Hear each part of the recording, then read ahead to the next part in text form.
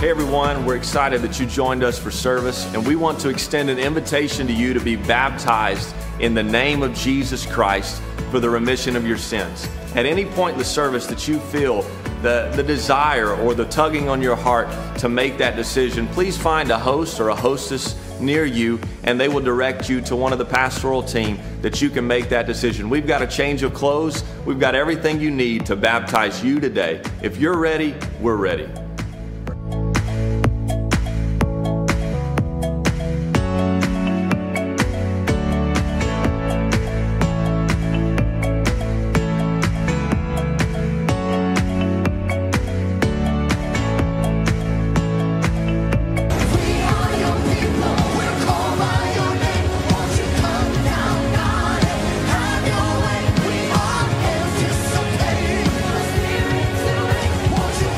Down.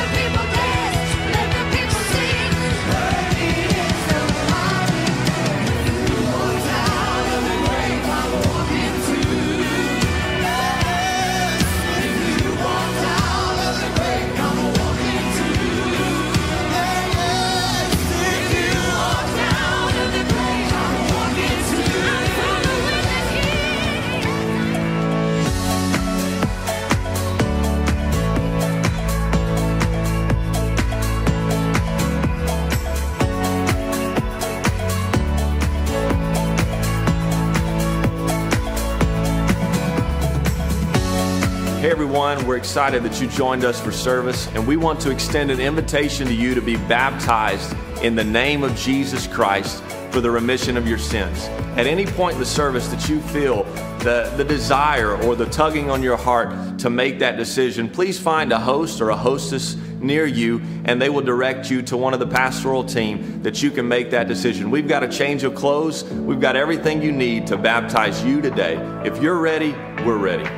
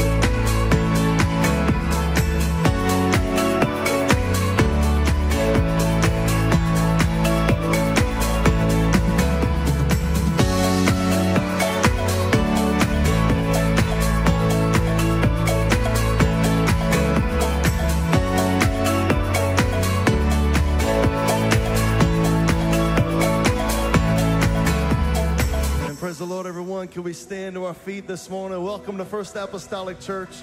Are we glad to be in the house of the Lord today? Man, it's so good to see everyone. Come on, let's just lift up hands to heaven before we even begin to sing it. Just love him in this place.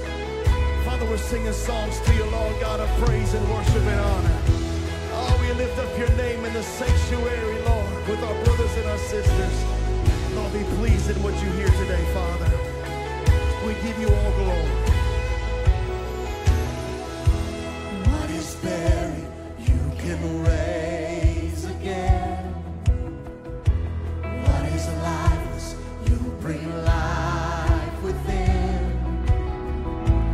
What seems over to you is not the end. There's nothing that you cannot do. I'm ready, God, to see you move. There's resurrection.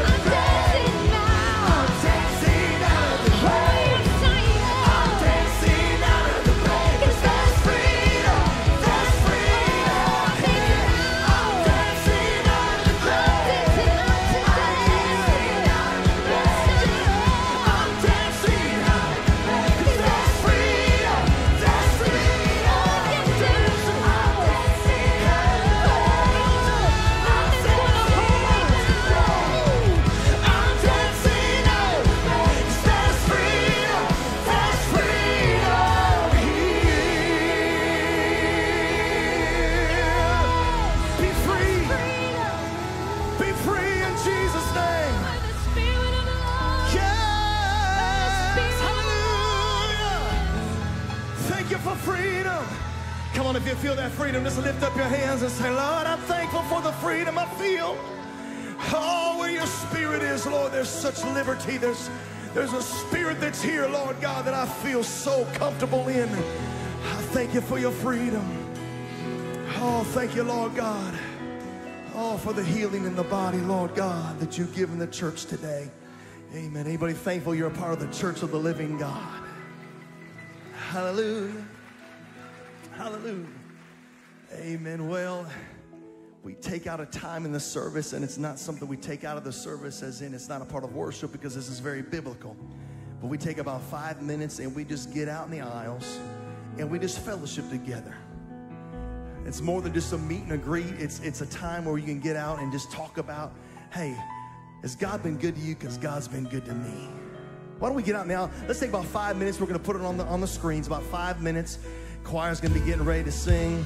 Come on, let's find somebody maybe you haven't met before. In a church this size, sometimes you can get used to being in the same section and being around the same people. Why don't you get out of your section? We got so many guests that are here. Thank you for making this your place of worship today. It's such an honor. I've already got to meet people from Kentucky. So glad to have them. Oh, we just got guests I see all over this house. Come on, make sure that they know that they're welcome at First Apostolic Church today.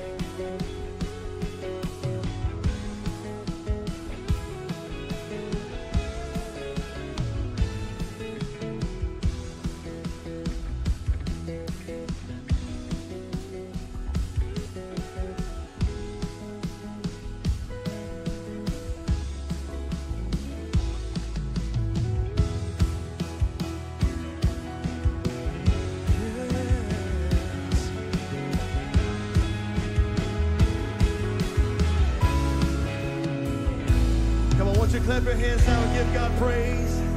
Come on, as we enter into our next part of the worship service with our sanctuary choir. God, you're so good. You may be seated. Before they begin, let me make a quick announcement, and I'm thinking about this because I've just met some brand new families that are new to the church, and I'm so excited about that. Our Welcome Home series, at the end of this service today, if you go out of this doorway right here, there is our Connect Center. It's a room where we have some chairs set around, and we're gonna bring in some people that are gonna talk to you about what's going on here at the church. We want to get to know you better. If you want to make this your home church and you've not been a part of the Welcome Home series yet, please, this is a great week. They're doing the campus tour today.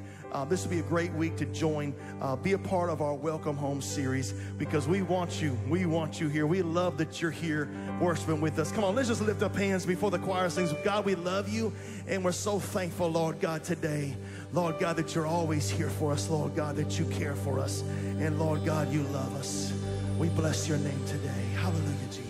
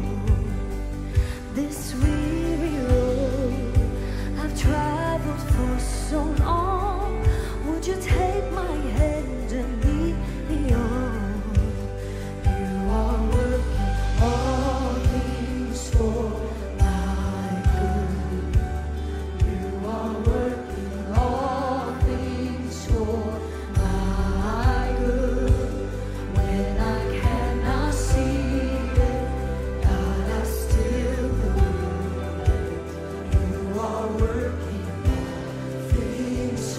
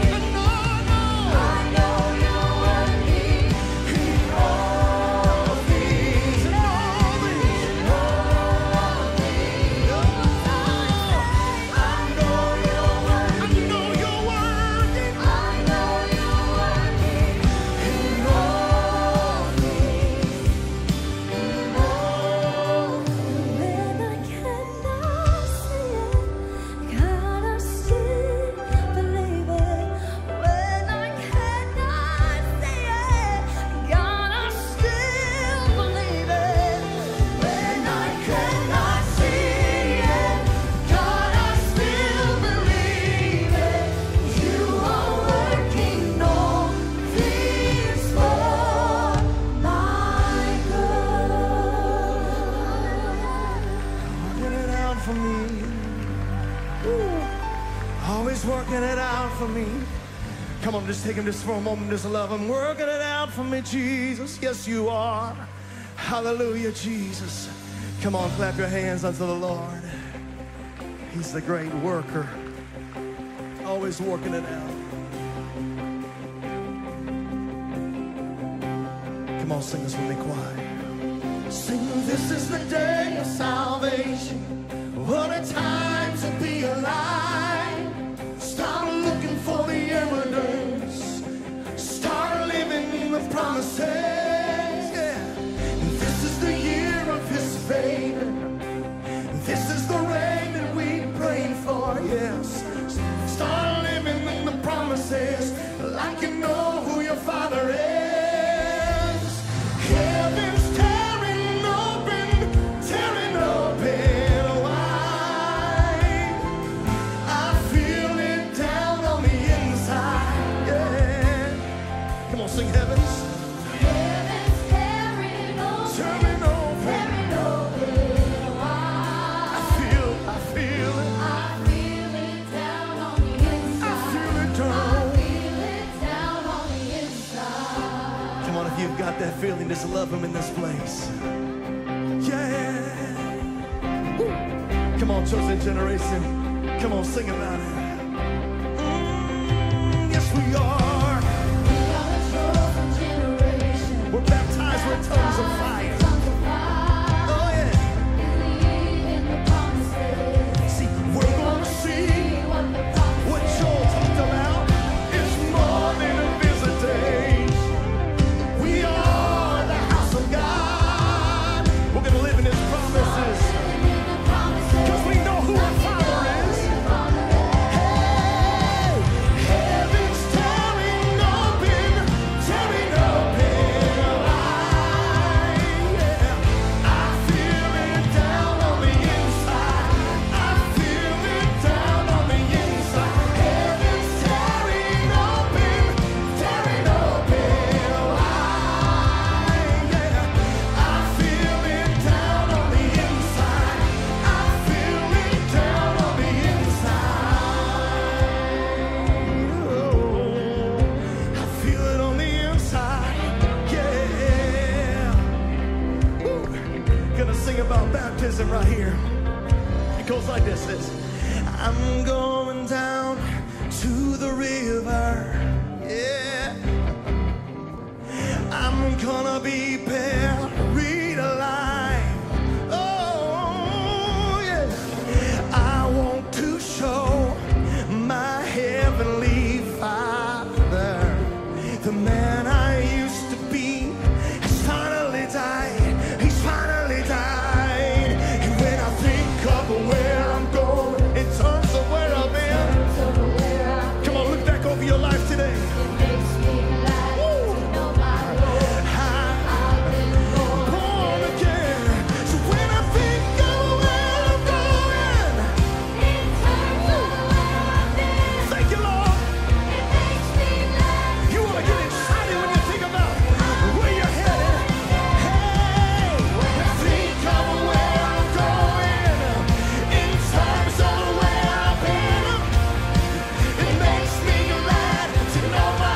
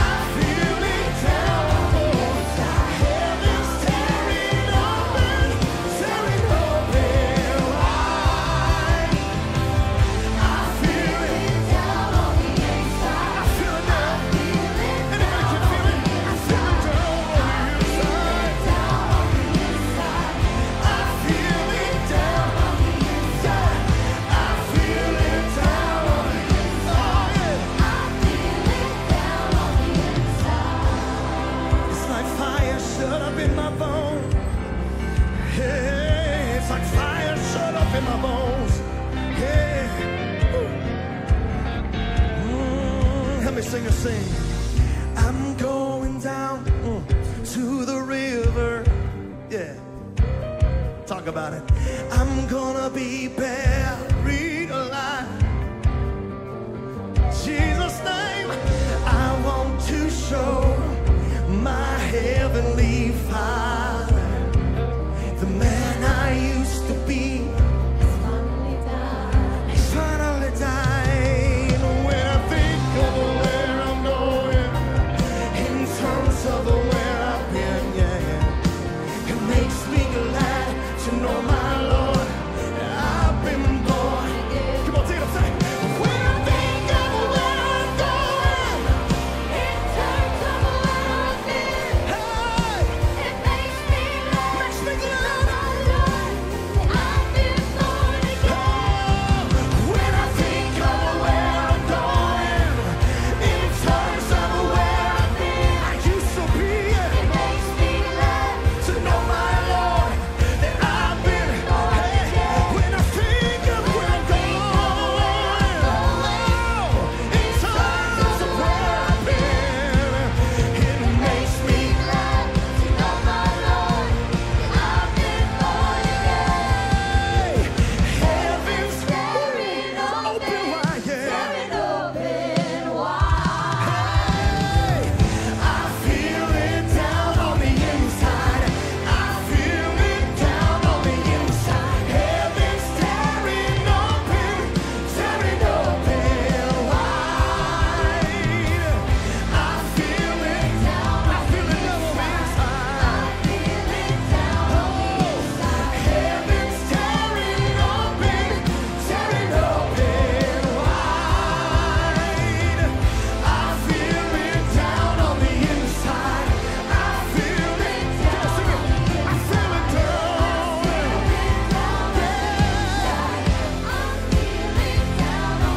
down. I feel it down on the inside. I feel it down on the inside. Thank you. Oh, yes. Oh, heaven's tearing open. Oh, heaven's tearing open wide. Go ahead and give him praise this morning. Our God is worthy of all the praise.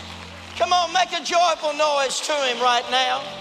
We're going to go to prayer, but make a joyful noise to him right now. Come on, let's make a joyful noise without the aid of any music.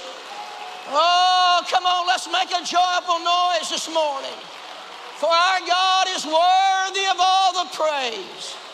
Our God is worthy of all the praise. Praise your name, Jesus. Glory and honor and majesty and power and victory and dominion be to your great name today, Lord. Oh, we've come to worship. We've come to praise him this morning. And praise the Lord, everybody.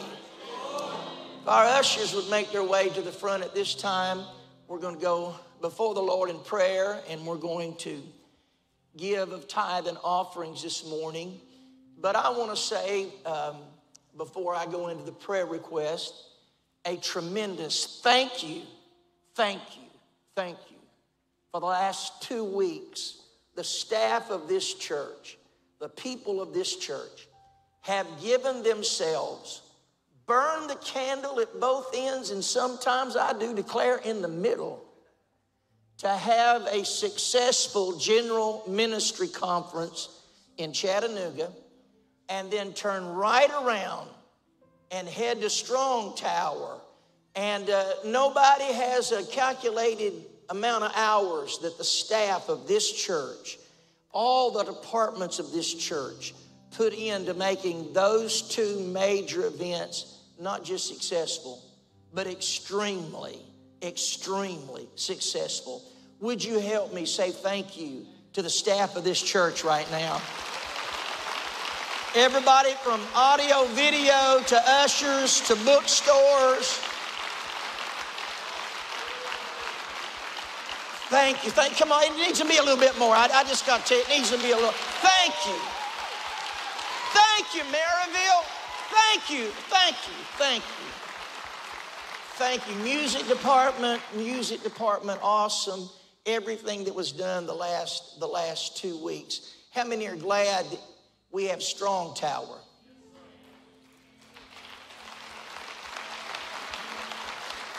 It's life-changing. It's not just a youth camp. It is a life-changing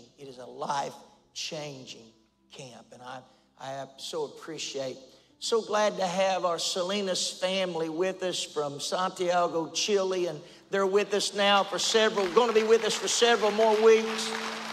So most familiar. We are family. I want to give some prayer requests this morning.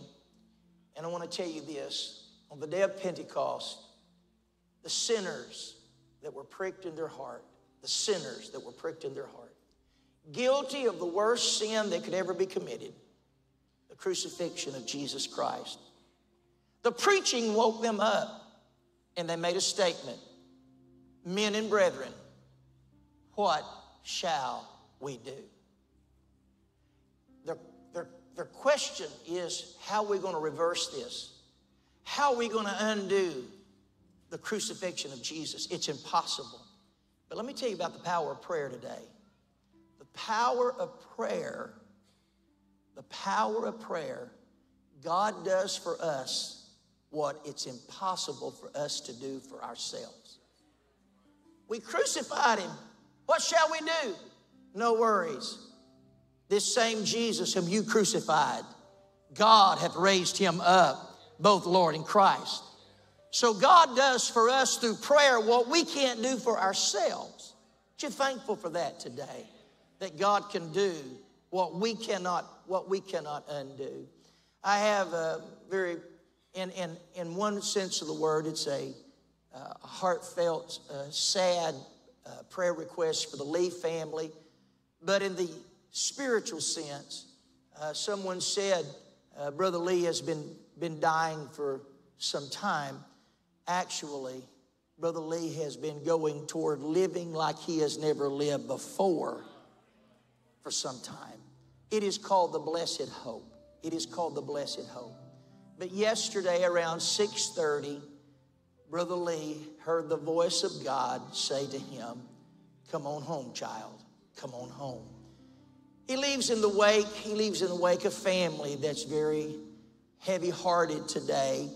And let's lift up a prayer for Mother Lee that God would touch her. And let's lift up a prayer for all of Brother Lee's children that are very heavy-hearted this morning. We're privileged to pastor several of his grandchildren and great-grandchildren here at this church. The arrangements of the funeral are not known at this time. As soon as we find out, maybe we'll be able to announce it tonight in the evening service. The funeral service will be here in Maryville, here in the auditorium, but the times where they've not yet went to the funeral home. And so we'll be giving you those requests just as soon as we can. How many's ready for God to undo what we've done? How many needs God to move today? How many needs God to touch today, this morning? Father, in the mighty name of Jesus, God, we come before you. Lord, there is none like you, God, not in heaven above or the earth beneath. There's no God beside you. You are a God that holds out the sepulcher when we call upon your name, Jesus. Lord, you said, if any man will come unto me, I will in no wise cast him out. Lord, we cry from the depths of our heart today for comfort for the Lee family.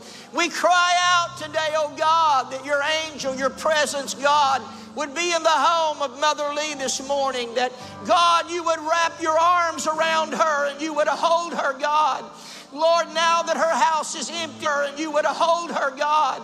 Lord, now that her house is empty, Lord, that, God, your presence would be felt there in a much real way this morning.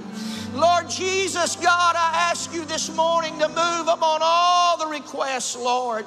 Every hand that is lifted, God. Lord, the Mary Crowder that is at home today, God. Lord, I pray, God, for Sister Step today. Lord, I ask, God, that you would continue to touch Sister Step. Lord, I ask you to touch Sister Ankenbauer today. Lord, your hands would be upon the needs of your people here today. Father, if there's troubled marriages here, Lord, touch them and the counselor.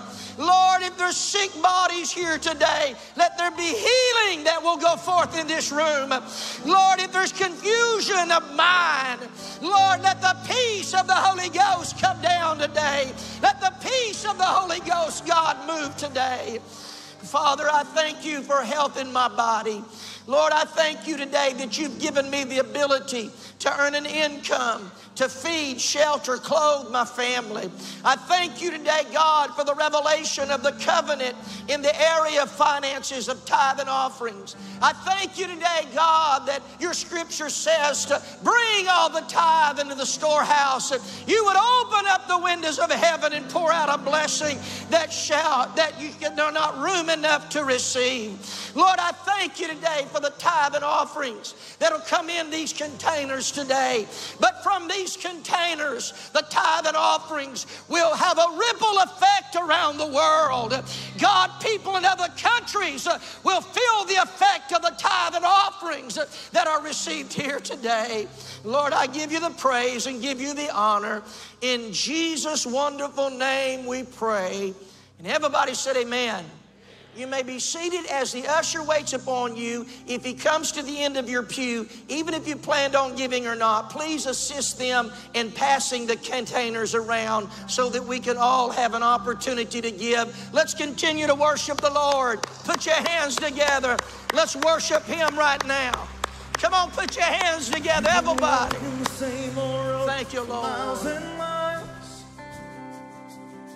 Been hearing the same old voice tell the same old lies. If you are trying to fill the same old holes inside, there's a better life. There's a better life. If you got pain, he's a pain taker. If you feel lost, he's a way maker. He's a prison-shaking Savior. If you got chains, he's a chain breaker. We're all searching for a light of the day in the dead of night. We've all found ourselves worn out from the same old fight. We've all run to things we know just ain't right. When there's a better life, there's a better life. If you got pain, he's a pain taker. Yes, if you feel lost, he's the way maker. If you need freedom or saving, he's a prison shaking Savior. If you got chains, he's a chain breaker.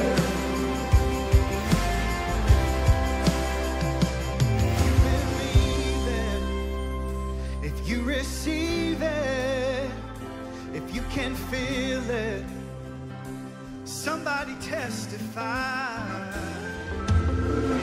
If you believe it, if you receive it, if you can feel it, somebody testify. If you believe it, if you receive it, if you can feel it, somebody testify. If you got pain, he's a pain taker. If you feel lost,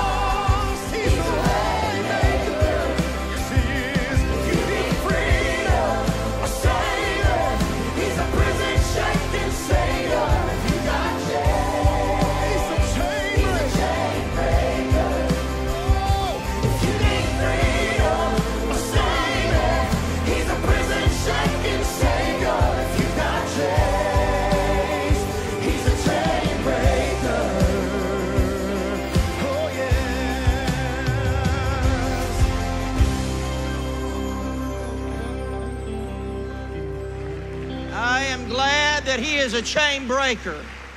If you're not only glad, but you're a recipient of it, would you give Him praise right now as we begin? Oh, what a mighty God, what a mighty God, what a mighty God. What a mighty God we serve this morning. What a mighty, mighty, mighty God that we serve today. I want to say, as you're looking in your Bible for John chapter 4 and verse number 19. John chapter 4 and verse number 19. If you're new here to First Apostolic Church and it doesn't seem like that there's hardly a service that goes by without a new family coming to First Apostolic Church. Sometimes they're local families that are finding the church through our daycare, through our school, through our webcast. Sometimes there are people from other states that jobs move them here, and there's also times when a family's been watching this and wants their children to be a part of Apostolic Christian Academy. And we welcome you here. And on Sundays after the altar service, as Brother Erickson said, if you're new here, you need to go to the Connect room and find out how to get connected around here. Find out how, everybody is a piece. And if you're new here, you know I've gave you this little line. Everyone is a piece to a puzzle. I didn't say you're puzzling. I said you're a piece. You're a piece to the puzzle. And you fit in. You fit in. We want to find where you fit in the kingdom so that we can advance the kingdom, right? That we can advance the kingdom. John chapter 4 and verse number 19. John chapter 4, verse 19. Thank you, choir. Thank you, musicians. Thank you for leading us in worship. The woman saith unto him, Sir, I perceive that thou art a prophet. Our fathers worshiped in this mountain, and ye say that in Jerusalem is the place where men ought to worship. Jesus saith unto her, Woman, believe me, the hour cometh when ye shall neither in this mountain nor at Jerusalem worship the Father. You worship, you know not what. We know what we worship, for salvation is of the Jews. But the hour cometh, and now is, when the true worshipers shall worship the Father in spirit and in truth. For the Father seeketh such to worship Him. God is a spirit, and they that worship Him must worship Him in spirit and in truth. Turn over to John chapter 17 and verse number 17. I believe you caught on to the key word here this morning. I believe you caught on to the key word, worship. Worship. John 17:17. Sanctify them through thy truth. Now, Jesus is praying for the apostles that are about to have Pentecost. Sanctify them through thy truth. Thy word is truth. Thy word is truth. For a few moments today, and I'd like to gather us in the altar after I have put the word in us by the help of God. I believe we'll receive the word today and we'll gather up around the altar. I believe the Holy Ghost to come sit down on us and touch us. But I want to minister to you today on the two components of worship. The two components of worship.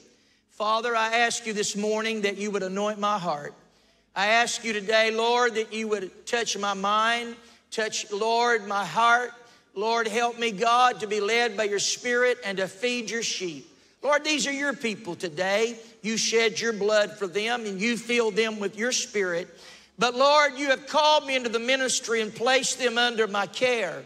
And Lord, I want to feed this church today with your word. Lord, I want to feed them, God, with your word today. Now, Lord, I pray not only for myself, but I pray for them today, that their ears would be attentive, that their hearts would be open, that, Lord, they would be open today and hungry today for you. In Jesus' name we pray. Amen and amen. Give the Lord a hand of praise before you're seated, please. Give Jesus a hand of praise before you're seated. The two components of worship. The two components of worship.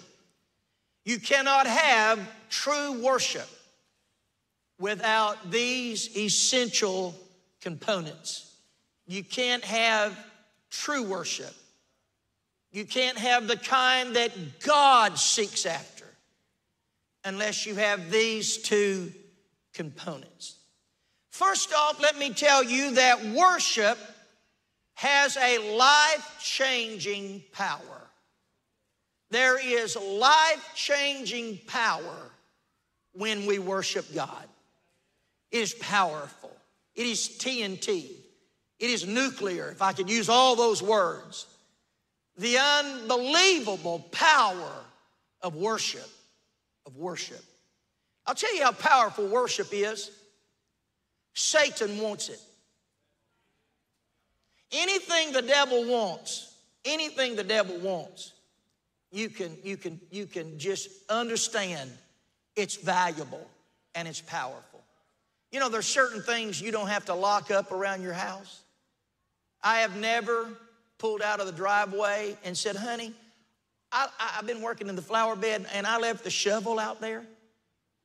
And we better put that shovel in the garage or somebody will steal it. I've never done that. Because most thieves don't steal shovels. It's too much work. But lawnmowers, weed eaters, chainsaws, better lock them up. Because if a thief comes by, they want those. Can I tell you today that what convinces me that worship is important is Satan wants worship. You realize the whole temptation of Jesus in the wilderness was over one thing. It wasn't over making stones into bread. It wasn't over a display of falling off the temple and being caught by angels. You know, it was over worship. Worship. When he finally got to it, he said, I'll give you all the kingdoms of the world. Number one, he was a liar. Those kingdoms were not his to give. I'll give you all the kingdoms of the world if you will what? You just got to worship me. He's got to worship me. If I can get him to worship, the plan of redemption has been thrown out the window. If I can get him to worship, no man, woman will ever be redeemed. Worship is powerful. Not only is worship powerful, but look in Matthew 15:21. There was a woman who had a daughter that was grievously vexed of the devil, tormented, suicidal.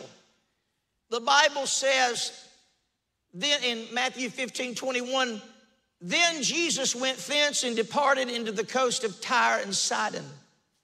And behold, a woman of Canaan came out of the same coast and cried unto him, saying, have mercy on me, O Lord, thou son of David. My daughter is grievously vexed with the devil. Has anybody in this room ever cried out for your children?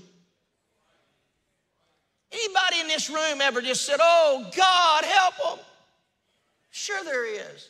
Can you get in the shoes of this woman who has a daughter that is grievously tormented, suicidal of the devil, but she hears about Jesus?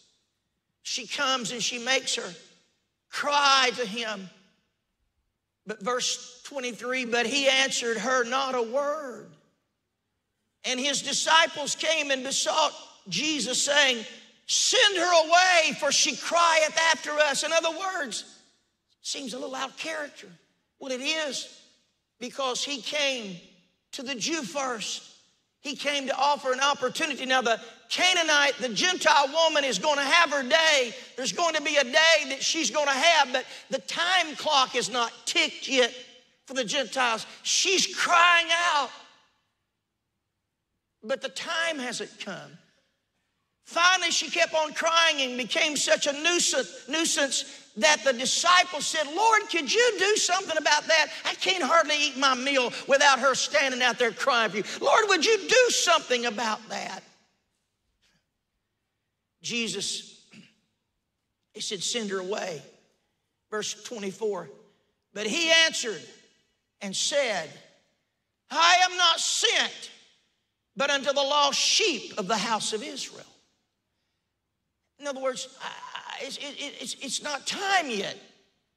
I'm not sent but to the lost sheep of the house of Israel. But would you notice a game changer here? Look at a game changer here. Verse 25, it's a game changer. Then came she and worshiped him. It's one thing to cry out for the Lord for your need. It's another thing to worship him. It's one thing to cry out, God, touch my daughter, my son. It's another thing to start saying, I worship you. I magnify you. You're the Almighty God. I worship you. Then came she and worshiped him, saying, Lord, help me. But he answered and said, it is not meet, it is not right to take the children's bread and cast it to dogs. Now right there, he just called her a dog. Now you talk about offense level, not 99% of us would leave, 110% of us would leave. He just called me a dog. But do you know what? When your desire to get a miracle is greater than your meter to be offended, I guess I got to say, how bad do you want it? How bad do you want it? He said, it's not right to take the children's bread and cast it to a dog, but listen to what she said. Because worship has a way of giving us a divine perspective.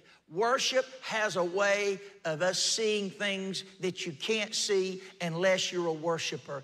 Who would have ever thought when the Lord said, it's not right for me to take the children's bread to the Jews and cast it to the dogs, the Gentiles? Who would have ever thought of this? But listen to her in verse 27. And she said, truth, Lord. She said, it's the truth, we're dogs.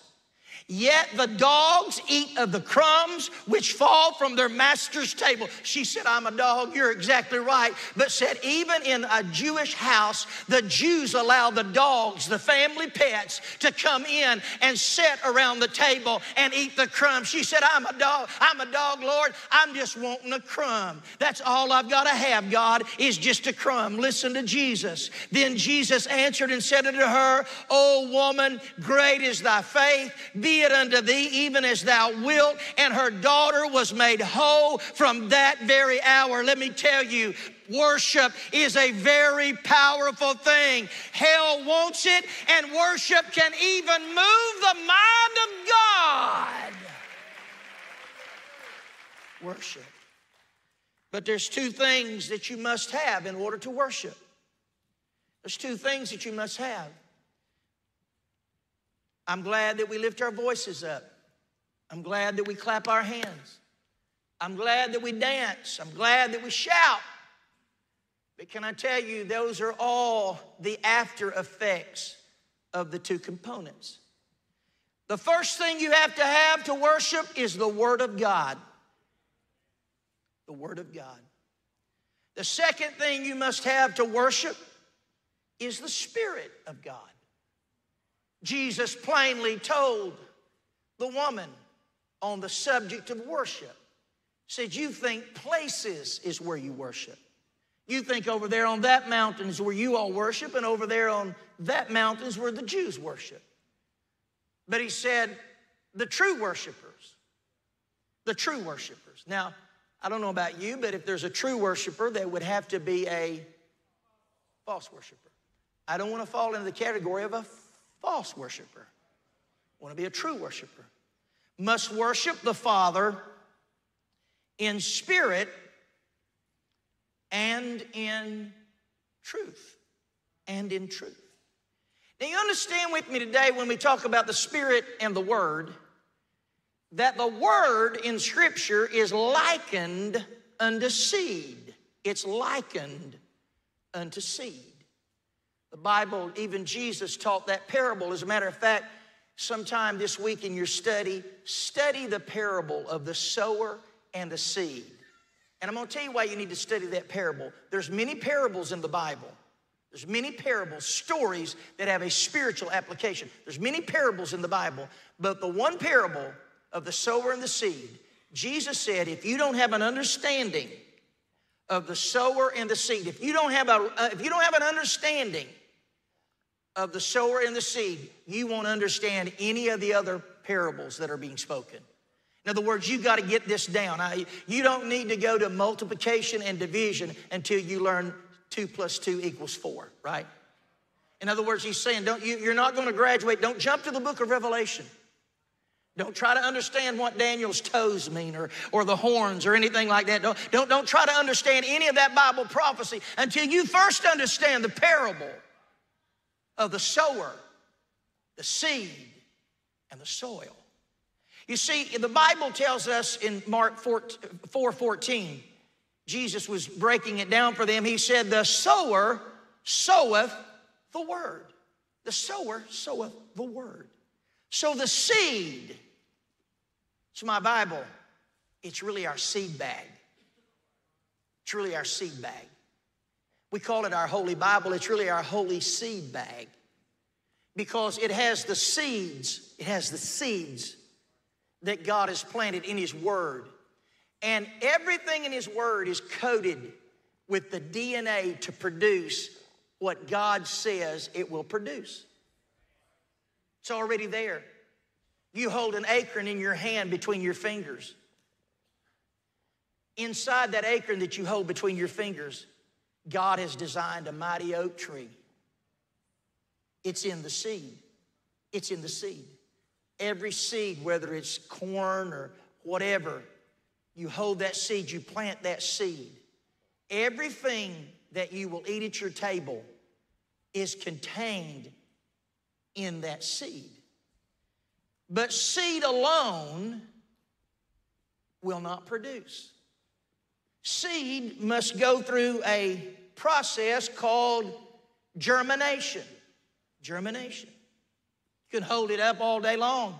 You hold your seed bag up all day long. Starve to death spiritually. Because the seed has to be germinated. The seed has to be germinated. You see, sometimes the Bible tells us they that worship God must worship God in spirit and in truth, word. There are those that simply want a knowledge of God. They grab a book.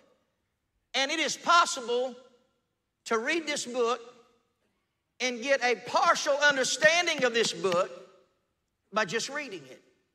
But you cannot get the full revelation and product of this book without the Spirit. Because just as seed alone will never grow into a mighty oak, just a knowledge of this will never produce. You see, God is not out to impress your intellect this morning. God wants to become intimate with you. God doesn't want, you don't need to come to church so your IQ, your spiritual IQ is increased. We need to be here today because we want to draw closer to Him. That's why we have this Bible. I want to become what this Bible says that I can become. I want to become all I can be on this earth. Because one day, because I have the seed of the incorruptible God planted in me, but the Bible says being born again, not of corruptible seed, but of incorruptible seed. Just let that sink on us for a moment. They that worship God must worship God spirit and in truth. If you ever get off balance with that, you ever just get to where you want to read your Bible, you don't want to pray, you don't want to get moved on, you become stagnant. You become stagnant. Oh, you got the knowledge. Oh, you know how to baptize. You know how many gods there are. You know what 10% is. You know a lot of things about the Bible, but you're dead. You're dead. But then again, if you just get a hold of the Spirit, you can only get with it when the choir sings. You can only feel Jesus when the choir sings, and when the choir gets done singing, if you don't feel real good, you'll go ahead and get your purse or your Bible and go ahead and go on home. You know what that produces? Fanatics. They have one year of worshiping God wild. They never get their life transformed. They never turn into a good person that knows how to love their neighbor. May be seated. They never turn into a happy marriage. They never really raise good kids that stay in the church because they're just a fanatic. They got to have the beat of the drums.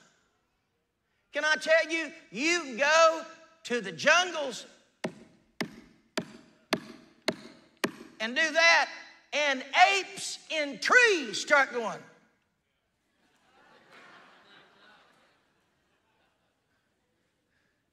I don't have to have. It's good to have that. That's the little bitty taste test they give me before this comes, but this is really what I'm after. I'm going to worship Him in the Holy Ghost. Oh God, I want to know You. Oh God, I'm open to You. I don't care what anybody says or thinks about my hands lifted. I'm going to worship. I don't care what anybody thinks or says about me hollering, hallelujah. I'm going to worship. I don't care what anybody thinks about me. I am going to worship. Germination is a strange process. And I borrow this from a man named Morton Kelsey. Germination is a strange process. It contains both death and life. Like a new year, the old is cast aside, the new begins. The new begins when water seeps through the husk and miracles occur. In arid Arizona, after long wet winters, the earth comes suddenly to life. The desert blossoms. Seeds lying there dormant for many years waken to life, laying purple blankets over vast slopes and painting hills with red and orange.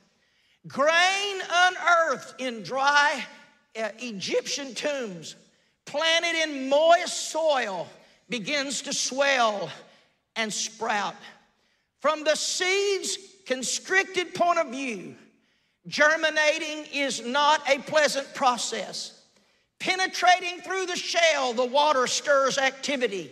The germ of life is quickened, swells, and begins to live. In other words, the seed alone will not germinate. The seed must have the water, and the water causes the seed to germinate. And the water is the Spirit of our God. We must have the Word of God along with the Spirit of God. First Apostolic family today, let us ever desire to hear the Scripture, but let us ever desire to be moved by the Holy Ghost. The Holy Ghost has got to be a welcome one here in this room. We must walk into this room and pray prayers that sound something like this. Oh God, if you don't come down tonight, we're all in trouble. God, if you don't anoint my ministry tonight, we're all in trouble. God, if you don't come down and touch us, we can be talented, but we're no different than talented, non-truth, denominational churches in our city. God, we need the Holy Ghost. God, we need the Holy Ghost. Without the Holy Ghost, there's no germinating. You can have a Bible tucked under your arm and never be changed. God, we need. Let us see if we can find some typology. Brother Hammond, every Bible doctrine will be found in typology in the Old Testament. Every Bible doctrine will have typology. That's why the tabernacle is such a studied thing among us apostolic Pentecostals, because the tabernacle is typology of the plan of salvation. The gate, only one gate. Jesus is the only way. The altar, he died on the cross. The laver, the water, the washing, the presence of God in the Holy of Holies all typifies. As a matter of fact, if you could see an aerial view, if the way that God told Moses to lay the tabernacle out, if you were to take an aerial view of the tabernacle, the furniture arranged where God said to place the furniture, you would find there to be the form or the shape of the cross filled with typology. So let's find if there's some typology here. Genesis 1:1 through 3. In the beginning, God created the heaven and the earth. The earth was without form and void, and darkness was upon the face of the deep.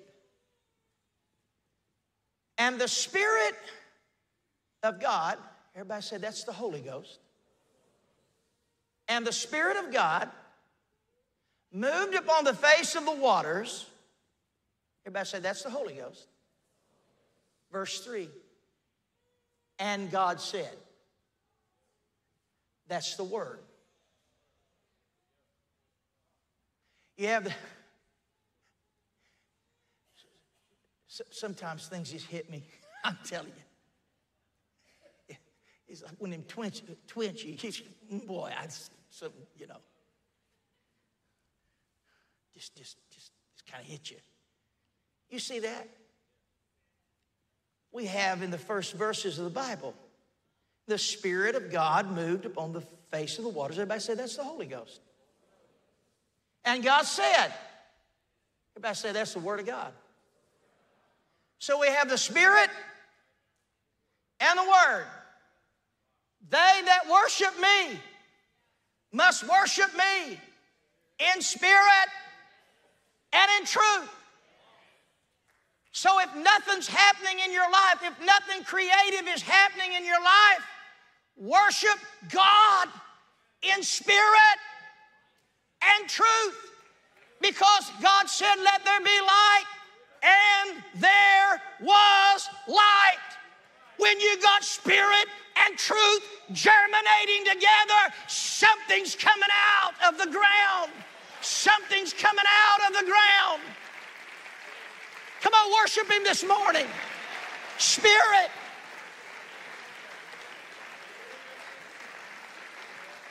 And truth. Let's see if we can find another. Ezekiel 37, verse 3. Ezekiel 37, verse 3. And God said unto me, Son of man, can these bones live? I answered, O Lord God, thou knowest. Again he said unto me, prophesy unto these bones, and say unto them, everybody say that's the word. Oh, you dry bones, hear the word of the Lord. Thus saith the Lord unto these bones, behold, I will cause breath to enter into you, and you shall live. I will lay sinews upon you, and bring flesh upon you, and cover you with skin, and breathe breath in you, and you shall live. And you shall know that I am the Lord. So I prophesied as I was commanded, and as I prophesied, there was a noise, and behold, a shaking, and bones came together, bone to his bones.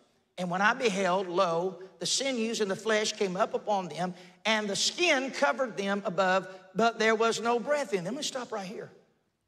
The word alone will produce a change. Now stay with me now, please. The word alone will produce a change. But the word alone will not produce life. You can't deny the fact that people who have lived godless stumble into a church that only preaches the word, and even in error. People have been changed.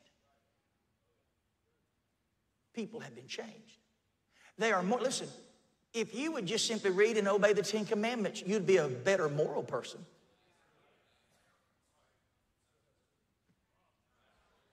If you just read the Beatitudes and obey the Beatitudes, you would have a different personality. But God didn't come to reform us. He came for us to be reborn. He came that we might have, no, it's a reform. He came that we might have life, and that we might have life more abundantly. Ezekiel preached the word, and the word changed from a boneyard to a graveyard. They still dead. I don't care how much skin they got on them. I don't care how much they look human. I don't care. They're still dead. Because the word can bring a change. But it takes the Spirit. That's why we need the Holy Ghost. We need the Spirit to bring life.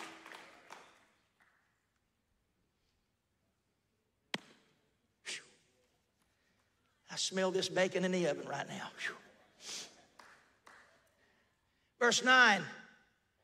Then said he unto me, prophesy unto the wind. Prophesy, son of man, and say to the wind, thus saith the Lord, come from the four winds, blow, O breath, and breathe upon these slain that they may live. So I prophesied as he commanded me, and the breath came into them, and they lived and stood up upon their feet, an exceeding great army. I believe y'all know today, I'm not stretching this, but not only in Genesis 1 through 3 is the Word and the Spirit, but even in Ezekiel's boneyard is the testimony of the Word and the Spirit gets together. There will be a resurrection of that which was slain. Oh God, we need you. We need you, God. As a matter of fact, go with me to Isaiah chapter 55. Isaiah chapter 55, verse number 9. It's a pitiful time here. It's a pitiful time in the history of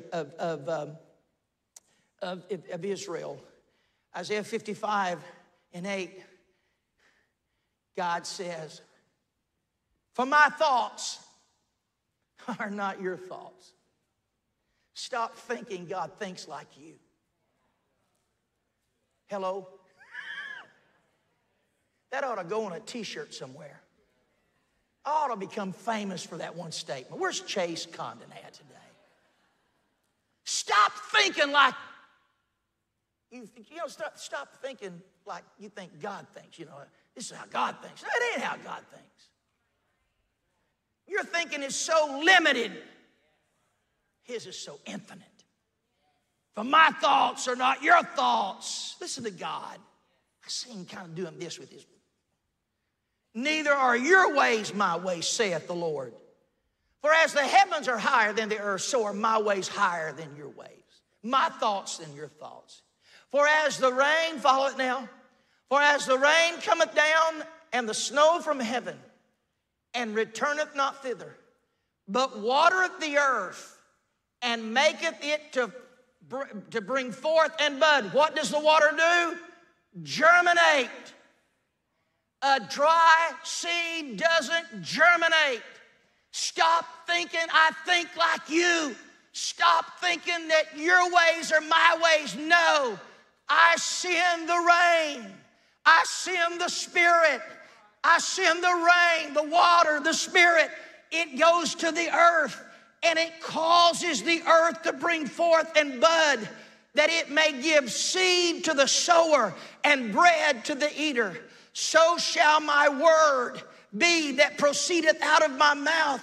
It shall not return unto me void, but it shall accomplish that which I please, and it shall prosper in the thing whereto I sent it. For ye shall go out with joy and be led forth with peace. The mountains and the hills shall break forth before you into singing. Your atmosphere is going to change. Once we learn how to put the Word and the Spirit together, there will be an environmental spiritual change in our life. Instead of being beat down, instead of looking at the glass half empty, instead of thinking you're a loser, always been a loser, always will be a loser, instead of thinking everybody's out to get you, when you bring the Word and the Spirit together, the very atmosphere changes around you. Ye shall go out with joy and be led forth with peace. The mountains and the hills shall break forth before you into singing, and all the trees of the field shall clap their hands. Instead of the thorn, that's a curse, shall come up the fir tree. You can build with that. Instead of the briar, that's a curse, shall come up the myrtle tree. You can build for that. And it shall be to the Lord for a name, for an everlasting sign that shall not be cut off. What we need today is not more counseling sessions. What we need today is take the Word of God, mix it with the Holy Ghost, and watch God begin to work in your life. It'll work for you, ma'am. It'll work for you, my dear friend. You're not hopeless. You're not without hope today. You're not cast aside. God's just waiting for you. Come on, everybody, praise Him right now. Come on, everybody, praise Him right now. Oh, Holy Ghost, come.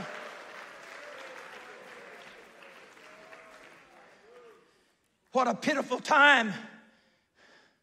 What a pitiful time in the history of Israel. What a pitiful time. Bondage, death, captivity. But God says in Isaiah 32:13, somebody say, praise the Lord. God says in Isaiah 32:13, He says, upon the land of my people shall come up thorns and briars. Yea, upon all the houses of joy in the joyous city, because the palaces shall be forsaken. The multitude of the cities shall be left. The forts and towers shall be for dens forever. A joy of wild asses, a pasture of flocks. Look how pitiful this is. No joy in your home. No joy in the city. No joy. I'm going to tell you something. America not only needs a move of the Holy Ghost, America needs a move of the Word of God. The Spirit alone is not going to help America. It's got to be both the Word of God and the Spirit of God. And the Spirit moved upon the waters, and God said, let there be light. There was light. God says, because of your sin, the joy is taken away from you. Because of your sin, things have fallen apart. Because of your sin.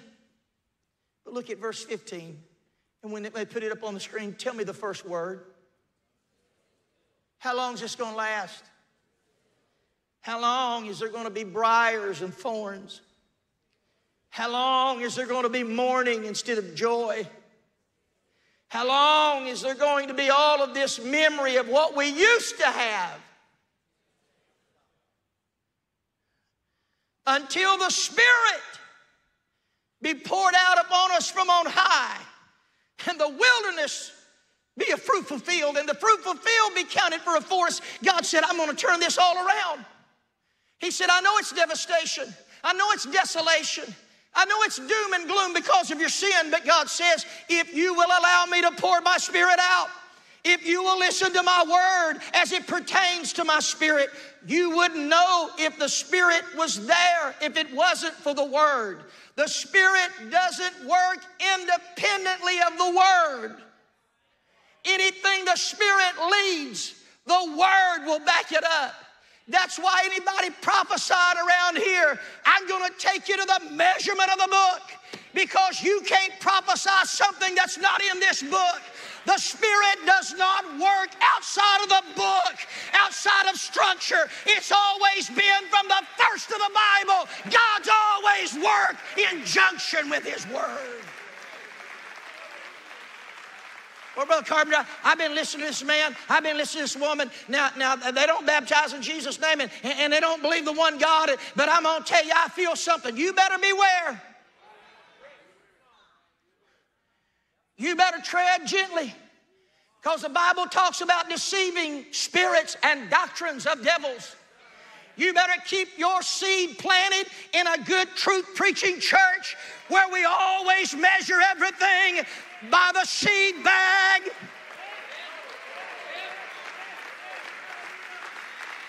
Oh, come on, Holy Ghost. Come on, Holy Ghost. I preach doctrine. I need you to reign on us, God. Come on, Holy Ghost. I preached about marriages. I need you to reign on us, Holy Ghost. Come on, Holy Ghost. I preached about my children. I need you to reign on my children. Come on, we ought to take a moment or two and just praise Him right now. Hallelujah. Come on, this is what you need today. You don't need another book. You don't need some kind of three tricks to get it done. You don't need 12 steps. You need 2 steps. You need to worship God in spirit and in truth. Come on, praise Him. Come on, praise Him. I wish somebody would shout until. Your marriage is going to stay on the brink of divorce until there's going to be hell in your homes, until your houses are going to be war zones, until you're going to hate to go home and hate to be in the arms of the one you married, until we're waiting for them to change. And what our families need is a mom and dad to walk through the front door this morning and say, we're going to start worshiping God in spirit and in truth. Hey, friend, if you came to church for a change, you want to change at home, you got to start changing some things right here. Cold, dead, lifeless believers don't get the job done. But if you will worship God, if you will worship God in spirit, my God, I'm stirred. Somebody shout until the Spirit be poured upon us from on high. The wilderness be a fruitful field, and the fruitful field be counted for a forest. Hey, some of you today got barren land, and you would welcome a fruitful field. My God, I'd love to have a fruitful field. It's barren. There's some of you that's got a fruitful field. You've got your confidence in your 401k. You've got your confidence in the security of your job. You are a good moral person, and therefore the structure of your family is there, but there's no life there. Can I tell you, if you will let God get on you, He'll turn what is good into better.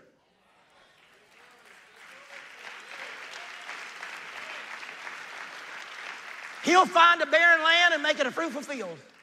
He'll find a fruitful field and say, let me put the Holy Ghost on that, and I will make that a forest. I will make it a forest.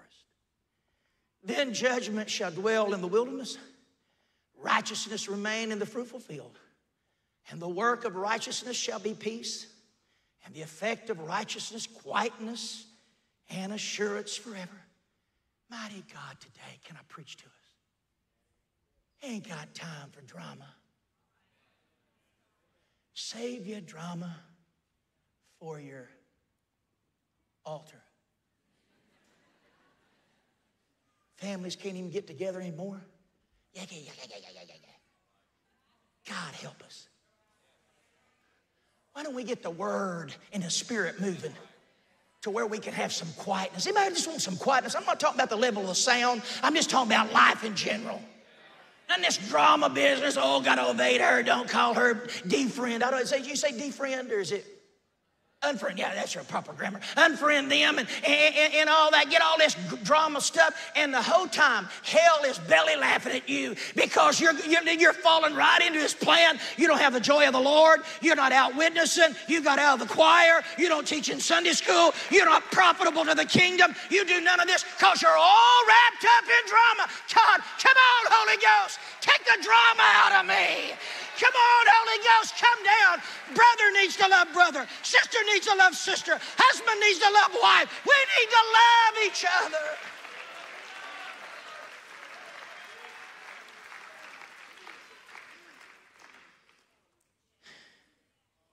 Drama people kill me. Man, I love loving. More than I love fighting. You tell me, you find me out right now. we get sideways with one another, I'm going to get this thing fixed quick. I might call you at 2 o'clock in the morning. Hey, brother. Hey, don't you know I'm sleeping? Yeah, I'm messed up right now, too. The Bible said, don't let the sun go down on your wrath. That, you know what that means? Listen to me today. Whenever you get offended, a 24-hour time clock starts. Get it settled. Not a 24-day or a 24-year, a 24-hour. I love loving. I don't love fighting. I love getting along. I don't love division. Verse 19. Y'all still here with me today? And my people. Somebody say, that's me. And my people. Say it again, please. And my people. I'm going to keep working until we get at least half of us. And my people. That's 70%. And my people. Yeah. That's 99. There's always one lost. And my people shall dwell in a peaceable habitation and in sure dwellings and in quiet resting places. When it shall hail, that's trouble, coming down on the forest, and the city shall be low in a low place. Blessed are ye. Governments, don't get all tied up in elections. Don't get all tied up in LG, all that.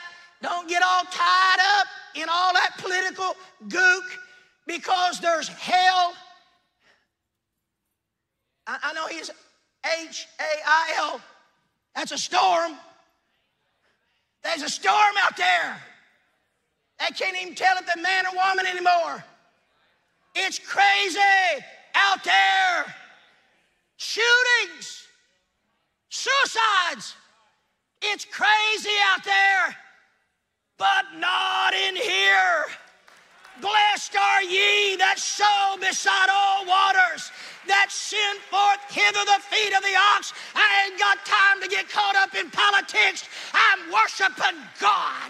I don't have time to get caught up in all of that. I'm praising God. I'm trying to tell somebody I've got a seed bag of repentance. You can turn your life around. I've got a seed bag of water baptism. You can throw your life around. I've got a seed bag of tithe and offerings. I've got a seed bag. Come on, Holy Ghost, move on us.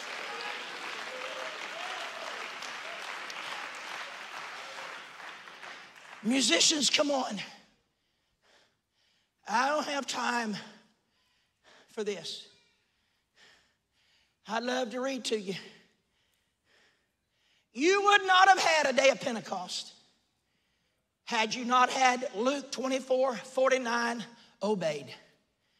Luke 24:49, Jesus said, behold, I send the promise of my Father, but tarry ye in the city of Jerusalem until you be endued with power from on high. Come and tell you, you would not have a Pentecost without the word. You know why we have the Spirit, the Word and the Spirit? Acts 2:1-4. When the day of Pentecost was fully come, they were all with one accord in one place. Suddenly there came a sound from heaven as of a rushing mighty wind. It filled all the house where they were sitting. There appeared unto them cloven tongues as a fire, set upon each of them, and they were all filled with the Holy Ghost and began to speak with other tongues as the Spirit gave them utterance.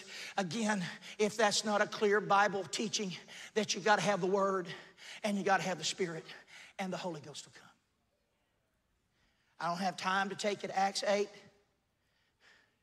The Bible says when the apostles were at Jerusalem, Acts 8:15, or Acts 8:14, and when the apostles which were at Jerusalem heard that Samaria had received what?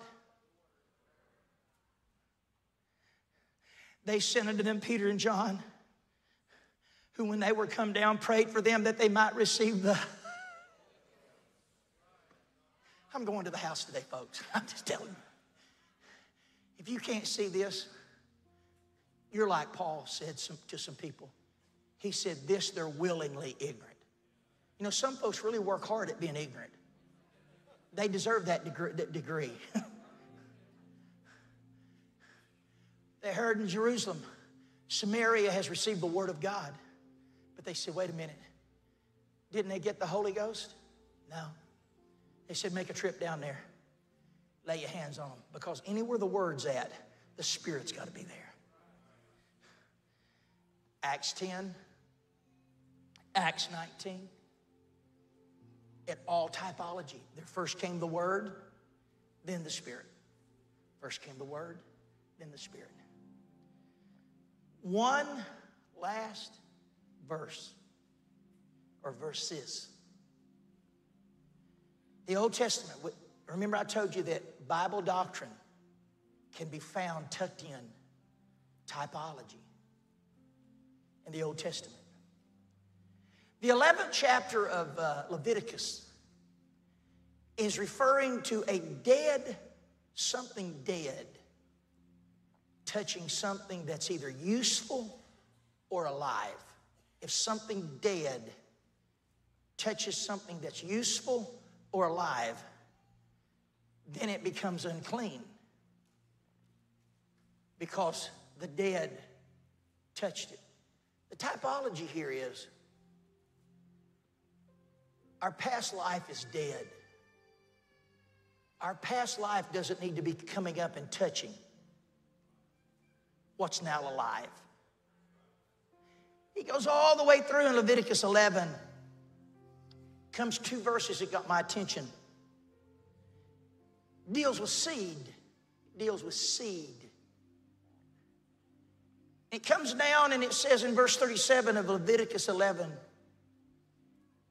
and if any part of their carcass shall fall upon any sowing seed, which is to be sown.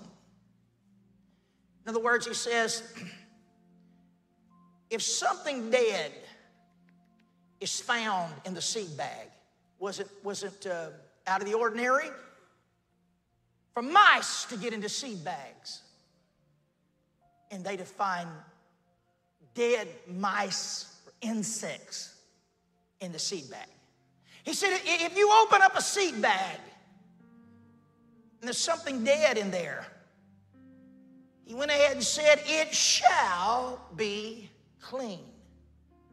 Go ahead and use it. Go ahead and use it. It shall be clean. But this is what got my attention in verse 38. But if any water be put upon the seed, and any part of their carcass fall on it, it shall be unclean to you. God says as long as the seed hasn't germinated, as long as that spirit hasn't mingled with that seed, if it's seed alone, let anything dead touch it. It can't hurt what's encoded inside. But if a seed have water of germination and there's life going on inside of that seed and something dead touch it, it's unclean. Can I tell you, Satan will not bother you as long as you just have the potential. But you start going around and getting a Bible study. You start going around and getting the Word of God. All of hell will come down and try to lay everything on you to take you back to that unclean life, because hell knows there's germination going on inside, and hell would rather pull a weed than cut down a tree.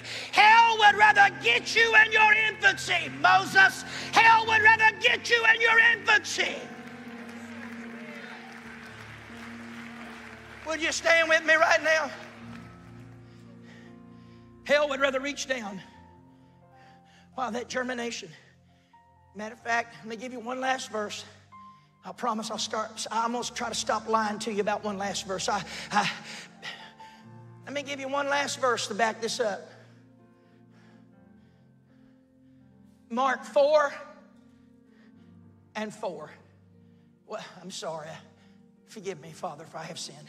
I'm going to read 2 more verses. Just 2. Mark 4:4. And it came to pass, as he sowed, some fell by the wayside, and the fowls of the air came and devoured it. Later on, they come to Jesus. They said, hey, what's the deal with the sower and the seed? And he begins to break it down. In verse 15, let me say this. He taught the sower and the seed to a multitude. It was only a handful that came around the campfire later that evening and said, hey, we're hungry for knowledge. Hey, we're kind of hungry. I mean, we were back there with the multitude, and the multitude just thinks you're talking about good farming. They just think that you're talking about just being a good farmer. But there's something more to this. What did you really mean? What did you really mean by this? I'm going to tell you something. There's a crowd here. But the sad thing is, there's just about a handful of us here today that are saying, yeah, that's right. What that meant. Oh, no, Brother Carpenter, I believe what you're saying. No, you don't believe because you've not acted. Faith without works, you don't have faith. Now, please, I say that in a sweet spirit, all right? But the truth of the matter is, there may not be as many people in heaven as you think there's going to be. Because hungry people are going to heaven. A multitude, he taught it to a multitude. He had a crowd 10 times his size, and he taught that parable. But there may have been less than a crowd that's in this section right here that just got around the campfire and said, there's got to be something. We're hungry. We're hungry. I want my life changed. I'm tired. There's got to be something. There's got to be something. And then in verse 15, Mark 4:15, he said, and these are they by the wayside, where the word is sown. But when they have heard, Satan cometh immediately and taketh the word that was sown in their hearts, lest they be converted. Right when that germination takes place, hell comes. Hell comes. And Satan was likened to a bird, and the bird eats the seed with its mouth. Oh yeah, I know what the Bible says. I know what the Word says, but you really don't have to be baptized. Oh, I know what the Word says, but that talking in tongues is not for you. Oh, I know what the Word says, but that tithing, that's really. You know what you're doing? You're letting Satan come in. Pop, pop, pop, pop. But there's some today that are like Abraham. When Abraham got his sacrifice done, he laid it out before God. Then the fowl came, and he began to drive the fowl away. Get off my sacrifice. Get off my sacrifice. Get off my sacrifice. There's some of you today that need to go home different today. When you get in the car and hell begins to pick, you just get out of this car. Get out of here. I'm going to let the word germinate in my heart. I'm going back tonight. I'm going to live for God. I'm going to serve God. He's going to change my life.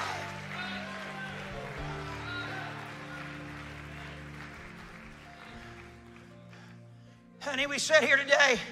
We sat here and we held hands. And for just a moment, just for the moment, when the choir was singing real good, I had the thought that maybe God can put our marriage back together. But we're in the car now going home. And Satan comes down. Don't even try it. Don't even try it. You're a hypocrite. Don't you even try to start doing right. Don't you listen. Aren't you tired of him pecking around on you? Aren't you tired of him scratching around on you? Why don't you put something up in your life today that scares the fowl away? We got tired of cleaning bird manure off our fence in our backyard. We got tired of it. Care how much you scrubbed it, here come them filthy garments. Here they come. Honey, you need to go out there, there's bird manure all over the, I know, I'll go get Windex bottle and clean, you know. until I made an investment. I can't explain it, but I made an investment in 2 plastic owls. Plastic. Put one on one post and the other on the other. It's pretty well taken care of, all the bird manure. They ain't coming around that fence much. Nowhere near what they did. Ain't you tired? Ain't you tired of the devil coming and resting on your family? Aren't you tired of going, you can't go 3 or 4 weeks without having a major meltdown? Come on, folks, I'm preaching to you today. Come on, let's get real. Aren't you tired? Aren't you tired of having good behavior for a month, then going into 2 or 3 weeks of, I don't know if we're going to be? Come on now. Why don't we just start telling the devil, no, I've got the Word and I've got the Holy Ghost. Come on, let's cry out for the Holy Ghost this morning. Would you join me in the altar? We'll go home by the altar. We need you to cry out for the Holy Ghost. You need to be as desperate as I am. Don't just have a preacher that cries out. Come on, you cry out this morning. You cry out for the Holy Ghost today. Come on. Come on, don't just let me cry out. You cry out. Are you tired of this? Are you tired of the way the enemy's pushing you? Are you tired of addiction? Are you tired of the drama? Are you tired of all of it? Come on, let the Holy Ghost come down. You know the Word. You know the Word. You know the Word.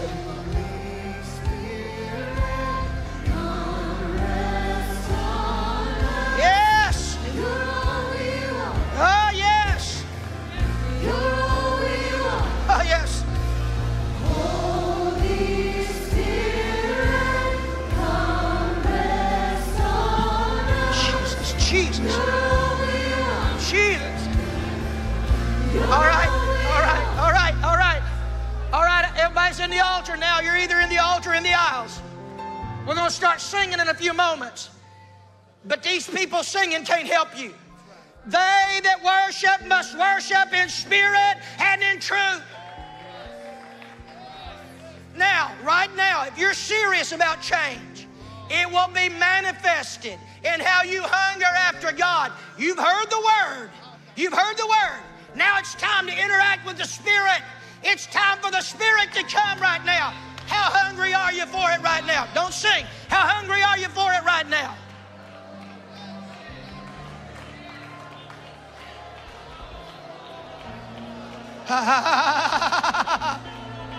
Woo! Come on, Holy Ghost. Come on, Holy Ghost. Come on. If you're watching at home, stand up in front of your computer and begin to worship God. Begin to worship. Use your voice. Exert energy. It's not easy. You got to break out of the shell. There's a germination coming. Come on, church. Come on, church. Come on, church. Come on, prayer warriors. Come on, men. There needs to be the low tone of men praying. Ah, yes. Hallelujah. Hallelujah. Hallelujah. Come on. Come on, if you got things settled in your life, look around you for somebody to pray with today. These signs shall follow them that believe. They shall lay hands on the sick. Go ahead. Go ahead, that's right. Go ahead, that's right.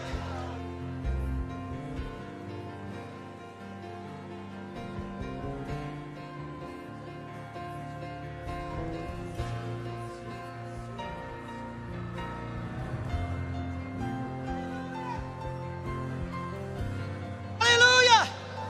Come on, how hungry are you? How hungry are you? The name of Jesus Christ.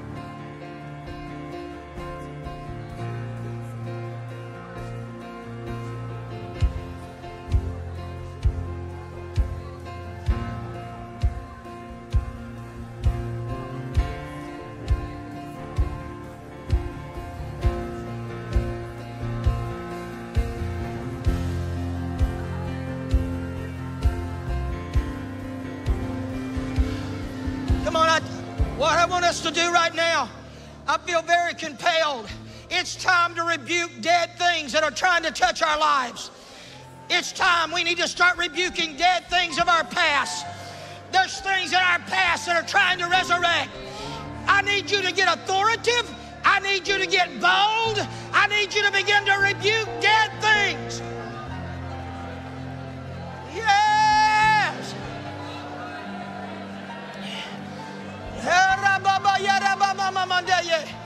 Come on, come on, come on. The promise.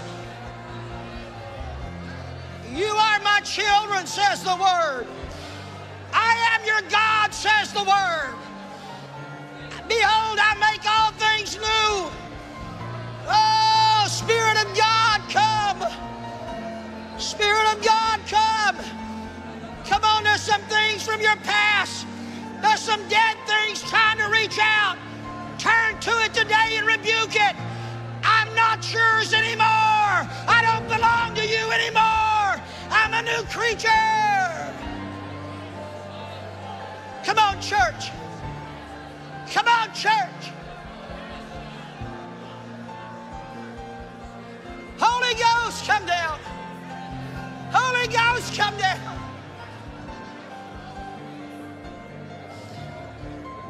Oh, that's the Holy Ghost. That's the Holy Ghost.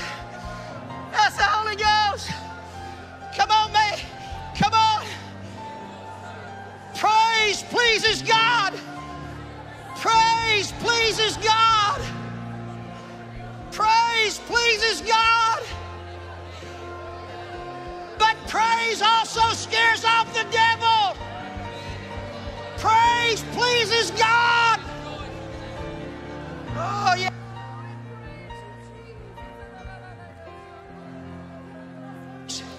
Come on, church. Come on, church. We're too close right now. Come on, the Holy Ghost is here. Let him sit down on us. Let him sit down on us right now. Oh, God. Praise pleases God.